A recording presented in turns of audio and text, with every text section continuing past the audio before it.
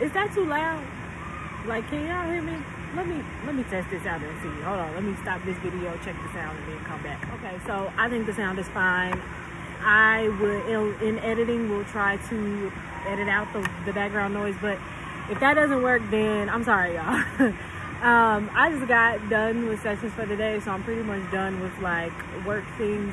And I was just really thinking, because I've been getting the I want to quit itch. And it's really interesting because I just started this position about 3.5 months ago. Also, I'm outside of the activity pool, as you can see, so you'll hear kids. But yeah, anyway, I just started this position like 3.5 months ago. And it's like, I know why I have the itch to quit. I know why it's come so fast, but it's like distressing to me because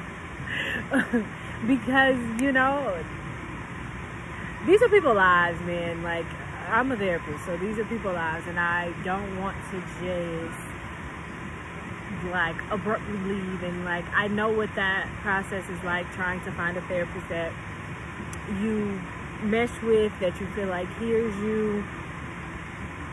But like, also, I'm tired of this work. and I had a reading. You remember yesterday I told you guys I had a personal reading from her YouTube and like social media handles are Paget Queen Pixie.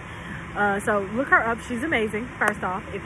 And in that, right, like I kind of asked about that, and what Spirit said was like, you know, remember why you quit the last job. Like, don't get caught in those same cycles. And that's where this like itch is coming from, because I'm starting to feel like I'm in the same type of cycle where I'm just, it's not satisfying to me. It's not satisfying to me. And I've also begun to pursue my life coach certification. And so I've been trying to process and make sure that I am not so excited about this life coach certification, expanding my reach with, you know, who I'm able to work with and things like that, and the type of targeted work that I will be doing as a life coach. Trying to make sure that that's not, that the excitement of that is not indirectly making me feel like I'm not satisfied where I am. Because I am very much grateful for where I am. I'm very much grateful for every session and every experience and things like that. But it's like, work be heavy. Work be heavy. And I can't just be like, take me in. Like, let's not see it, take me in.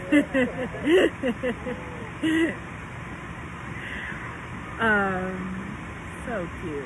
Yeah, like, work be heavy, and I be tired, and it's like, in every part of my life is about it feels like my life is about showing up for other people, like, and that energizes me. This is not a dig. This is not to say it in a bad way or a negative way, or that I'm irritated by this, but yeah, I feel like every part of my life is about showing up for other people, which is ironic because right now every part of our life is about what makes me happy. Genuinely, everything I do is about what makes me happy, but the things that make me happy tend to be things in which I'm showing up for other people. And I guess I'm just learning to balance that. I'm learning to, and I'm exploring the ways in which I can do that doesn't drain me or doesn't feel like, oh my fucking God. Or maybe I'm just in, you know, healing in the same way that healing has its ebbs and flows. Jobs, the energy that you have for your job, for your work has its ebbs and flows, and like sometimes you just be a little bit more tired of doing that shit than normal. Or like, you know, maybe this is me coming out of that honeymoon phase of my work. Like, I need a break or something. Hold on, fish thirsty.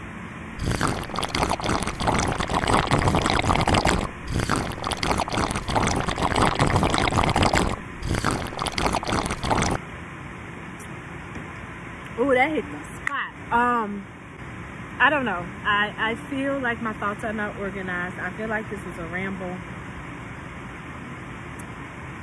I just don't know. I'm really in distress because I do, like, I mean, some sessions I'm sitting in and I'm watching the clock the entire time, like, and that's probably a bad thing to say and to put out. But listen, let's be real here. Let's be fucking real here. You sitting in this session telling me about how tired and frustrated you are with your job and how unsatisfied you are with your job, and sometimes you or like you're having this period, or maybe you had just like a really frustrating day at work, and it's like, I be having a frustrated day at work too, and I'm allowed to, just because I'm a therapist and my work is creating space for you to work your shit out, doesn't mean that it's also not a that work can't also be a frustrating experience for me.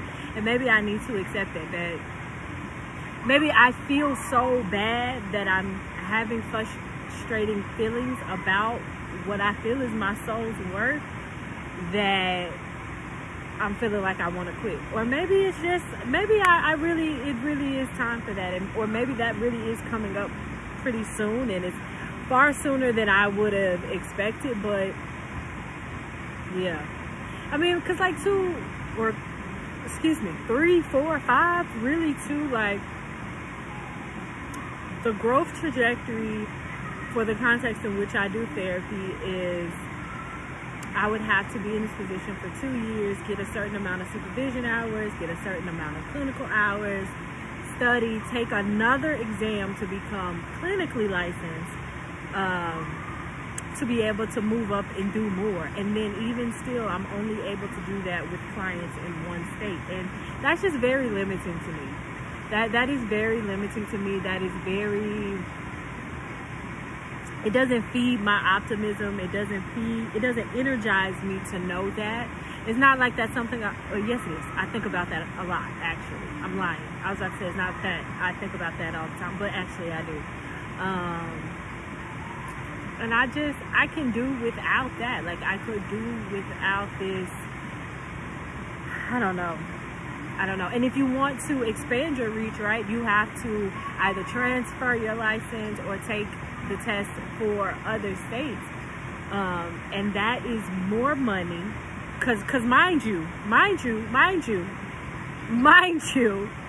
okay, you have to get CEUs, which in the context in which I do therapy, nobody is paying for that. Like, so a lot of people can run into it where they work for organizations who either offer some of them or offer to help you pay for your CEUs, because they can get expensive and you have to have a certain amount every 2 years to maintain your license. And then when you want to transfer your license, there's often hundreds of dollars of transfer fees, or like hundreds of dollars in taking their test. Like, and each state is different. So then you also might have to get other like coursework requirements filled, or take an extra exam on top of it because of their state requirements. And it's too much. It's too much. It's too much. If I can do therapy in one state, I should be able to do therapy in all the states. It's just too much.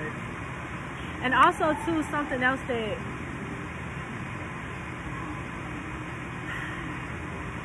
there's so many thoughts. There's so many thoughts. This video today was supposed to be about, you know, like my Walmart run this morning and my spiritual bath that I'm planning or was planning for tonight. I don't know even if I have the energy for it tonight, or if I'm in the right headspace for it tonight, because the things that I'm intentionally addressing with that are different from this. It doesn't really have anything to do with my career. Or honestly, maybe my life is so intertwined, maybe it fucking does. And you know, maybe I just have sat with so much of my own heaviness and my own darkness and processed my own trauma and my own shit that, like,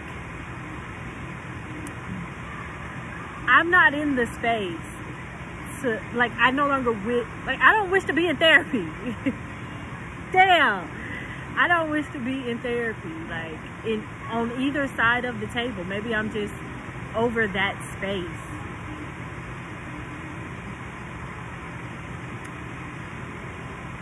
Damn.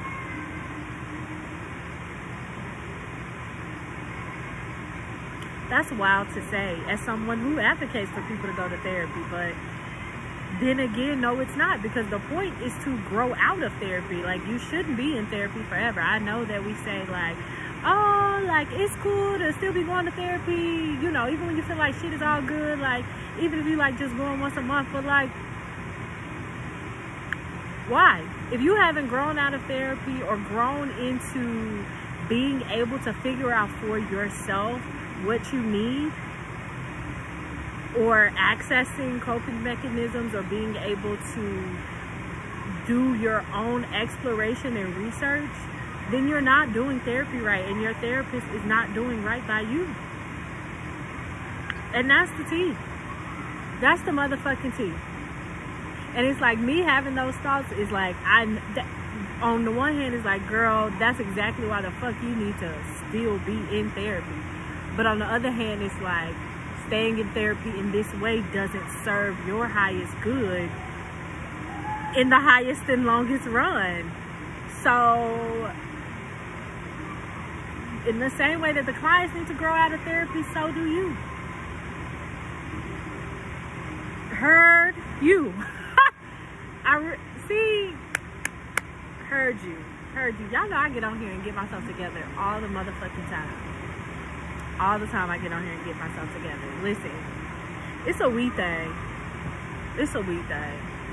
But one thing about it, I'ma get me there, and I know that you can get you there. And so I just need to put myself in a position, in a space, and in a context in which I can help you do that, but in a way that serves my highest good. Because this is no longer for my highest good. This no longer serves my highest good. So I just need to be prepared to transition out of it. All right.